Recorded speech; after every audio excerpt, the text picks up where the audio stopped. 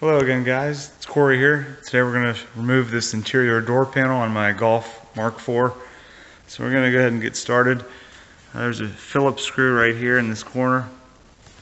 Go ahead and remove that now. You need a stubby style screwdriver because there's not much room here.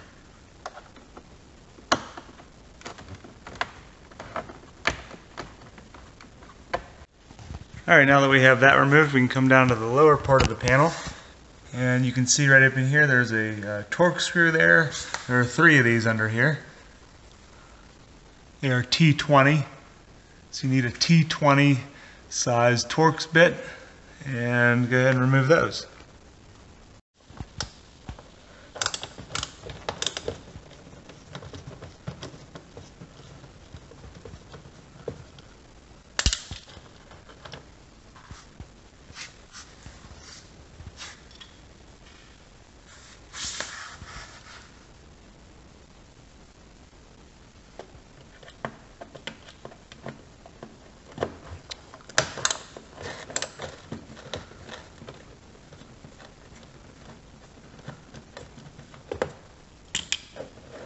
Be careful not to drop them.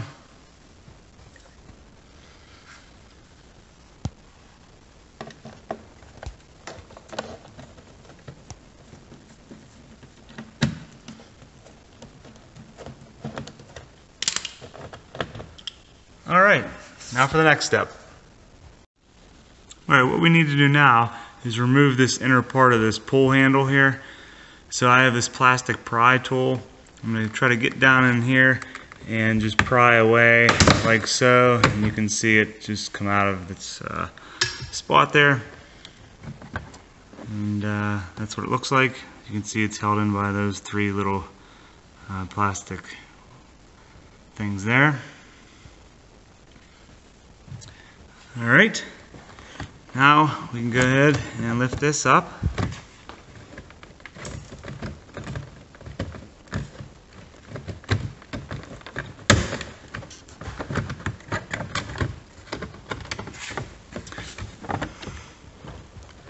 And there's our connector. This just simply pulls out of the back here. Okay, to remove this connector here, all you need to do is push down this lever on the connector itself and then pull straight out, like that. Now that that's out of the way, we have access to these 3 larger Phillips head screws.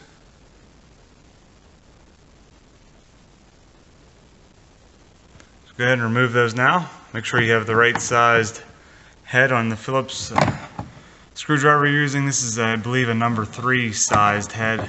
Fits on there perfectly.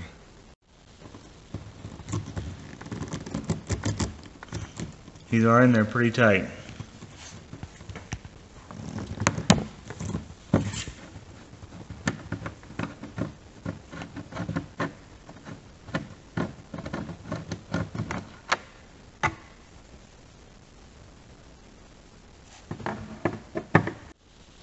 I like to use a magnet to get these out of here, like so. It makes it easier.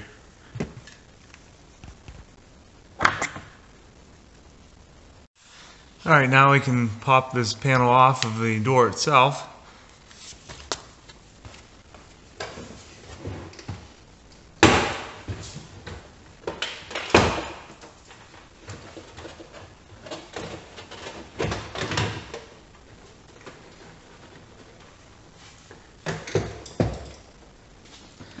Now on the back side here we have this connection here for the door handle, so you need to remove this. Just pull that little hook out of that lever here, right here, and then you can take the panel off. Just be careful with your door lock. This just pulls right out here, just be careful of that. Okay, so that's what that little hook looks like once you remove it. So that black plastic clip is kind of what holds it in with those 2 little teeth on the front of it. So you got to kind of lift that up and then it pulls out. Now it's just a pain of holding the panel and trying to disconnect all of these connections. So I already have this one taken off of this gray area right here, which is your control for your mirrors. And then we move down here, we have this one, which operates your hatch release or trunk release and fuel door. So I have to remove this. These just pull right out. Sometimes they can be a pain, but you gotta grab on the side there and just pull out. These are all pretty much the same setup. You have this one down here for our light. Try to grab this. There we go. And this one here, which is for this little light here. I don't know why there's duct tape on this, but somebody was in here before.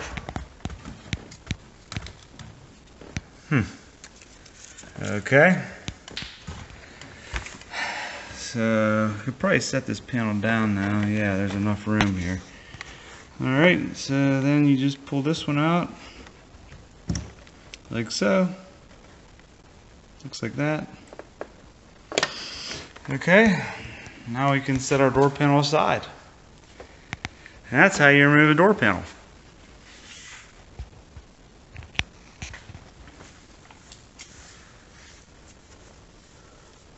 So now you have access to your speaker, window motor control, and if you need to replace the tweeter or replace your side mirror, you can do that as well. Thanks for watching, guys. Hope this helped you out. Please subscribe and check out all of my other Volkswagen videos. Take care, guys. See you in the next one.